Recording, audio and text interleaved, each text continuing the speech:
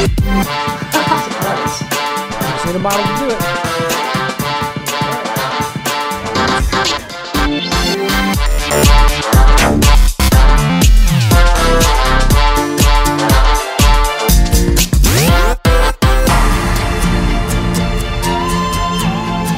Hey everyone, this is Buzz from WB Modeling. Today we are having a photo shoot with my friend Tara. She's a hairstylist in town, but we've worked together 3 or 4 times on some other photo shoots, and she always brings a lot of energy, a lot of opinions, and she has a great wardrobe too. And she's someone who's really easy to talk to, so sometimes, I mean, like, we can spend like 10 minutes like talking on something and totally forget that we're there to take photos. So it's always a good experience to spend time with her. All right, so the studio is coming along. It's a lot different than you last saw it.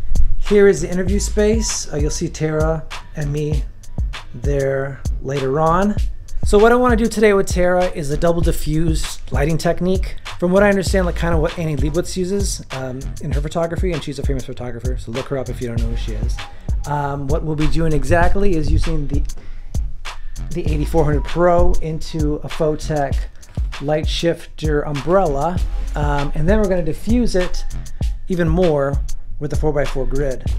So this should actually give us a lot softer light, which I'm really interested to see, because I feel like sometimes the Octabox or something like that, I feel like it's not as soft as I'd like sometimes. So I'm kind of interested in this technique. I don't think I've ever used it, so I'm kind of excited about it. We just need a model to do it. Yeah.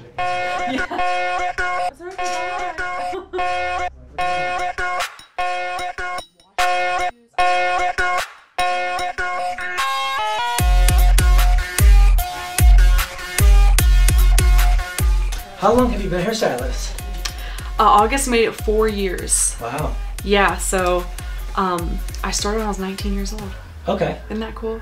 I mean, like, was that the only job that you ever wanted to do? No, I wanted to do photography. Really? Yeah, I wanted to do photography since I was like 11 years old. Okay. And then, but it wasn't like the kind of photography that you do. It was more like National Geographic or Discovery Channel type photography.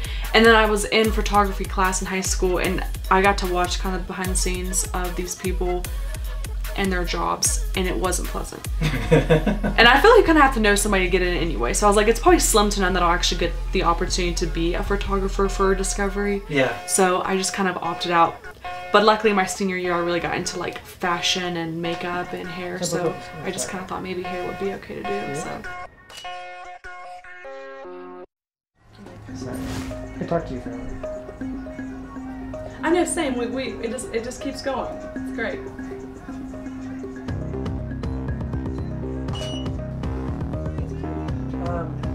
Open to me a little more so I can see your profile. Okay. Good.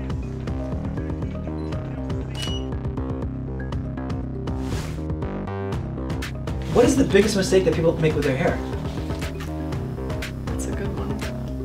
There's a lot of mistakes. Probably the biggest mistake would be melting it off with bleach, which can be obviously a stylist problem, or people do their hair at home. That's probably the biggest one, because it's so you can't reverse that.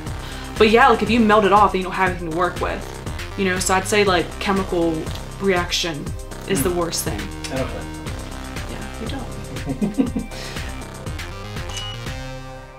Come on. For a little bit. You can go back that way.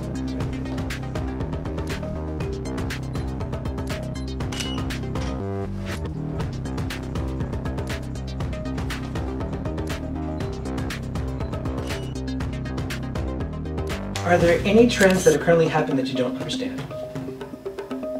Gen Z. Okay. Telling people what to do.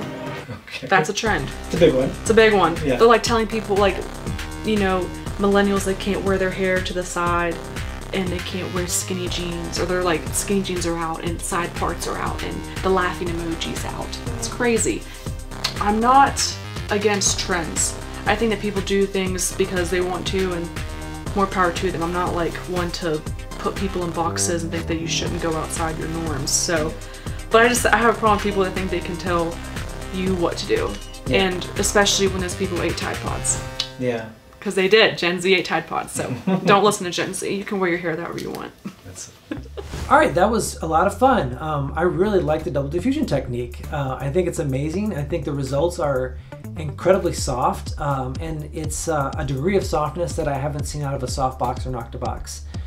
So I'll be trying to use it a lot more on things. I'd like to thank Tara for her time and her friendship. It's always amazing to talk to her, and I could talk to her all day, just about everything. If you want to find out more about her, her Instagram is right here. And if you want to see more my work, it's of course at WB Modeling on Instagram. That's it for this episode. I'd like to thank everyone who's been checking out these videos and liking them. I really appreciate it. As long as someone is watching, I'll keep making them. So that's it. This is Buzz at WB Modeling.